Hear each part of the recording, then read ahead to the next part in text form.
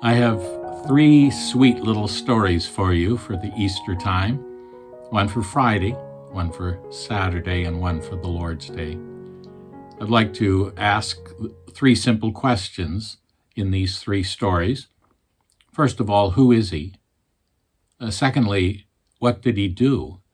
And thirdly, wouldn't you like to know him? First, who is he? There's a viral video, 660,000 views, about a little girl in Scotland. And she's talking with her daddy as he's painting a face on an Easter egg, and she wonders if he's gone mad. And she says to him, I don't get the characters at Easter, she says. Are Jesus and the Easter Bunny big pals? Well, not really, says her father. Is the Easter Bunny in the Bible, she asks. Why does he carry a basket of eggs all the time? The thing is, he's not really in the, I think he's going to say Bible, in response to his little girl. And so she asks, well, does Jesus totally love chocolate? Now that confusion, I suppose, can be expected from little children today who are growing up without Sunday school, without the Word of God in their homes. But think of the scriptures 2,000 years ago when Jesus was actually living in the land of Israel. He had spent 3.5 years performing the most amazing miracles, including raising people from the dead. But listen to these verses. This is Matthew 21, verse 8. And a very great multitude spread their clothes on the road. Others cut down branches from the trees and spread them on the road. Then the multitudes who went before and those who followed cried out, saying, Hosanna, that means save now. Hosanna to the Son of David. Blessed is he who comes in the name of the Lord. Hosanna in the highest. And when he had come into Jerusalem, all the city was moved, saying, Who is this? When we took the gospel into some major cities in the United States, Child Evangelism Fellowship told us probably 70% of the children in those cities had never heard the gospel once. Astounding, isn't it? I remember our good friend Lee Sandifer from Slidell, Louisiana. He was with us in a gospel team when we were visiting Little Rock, Arkansas, which would be considered kind of the Bible Belt.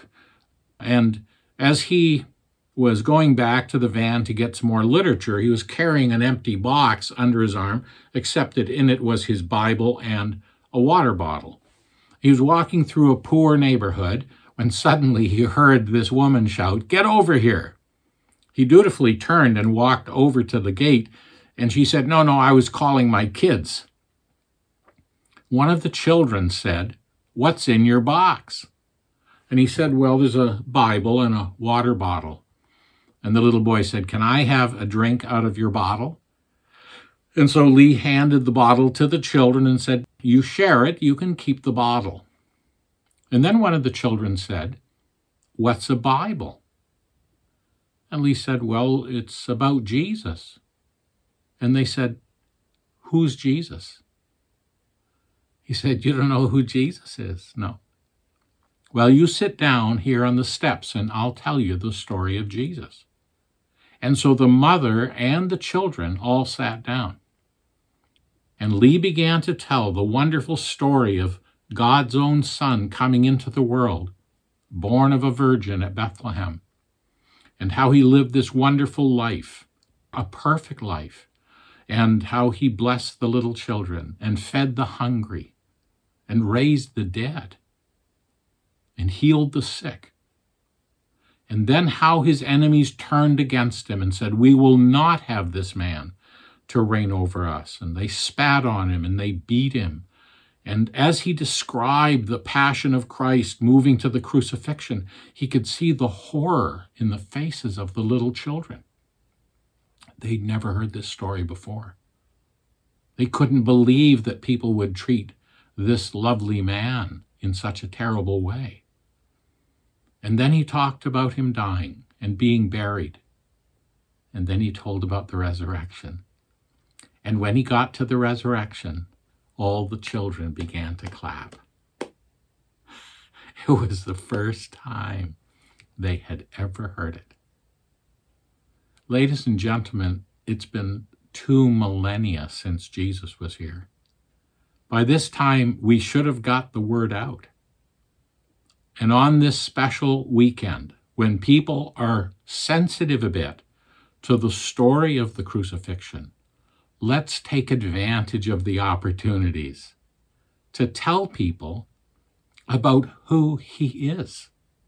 Because still many people think of him as a stranger. He's the greatest unknown person in all the world.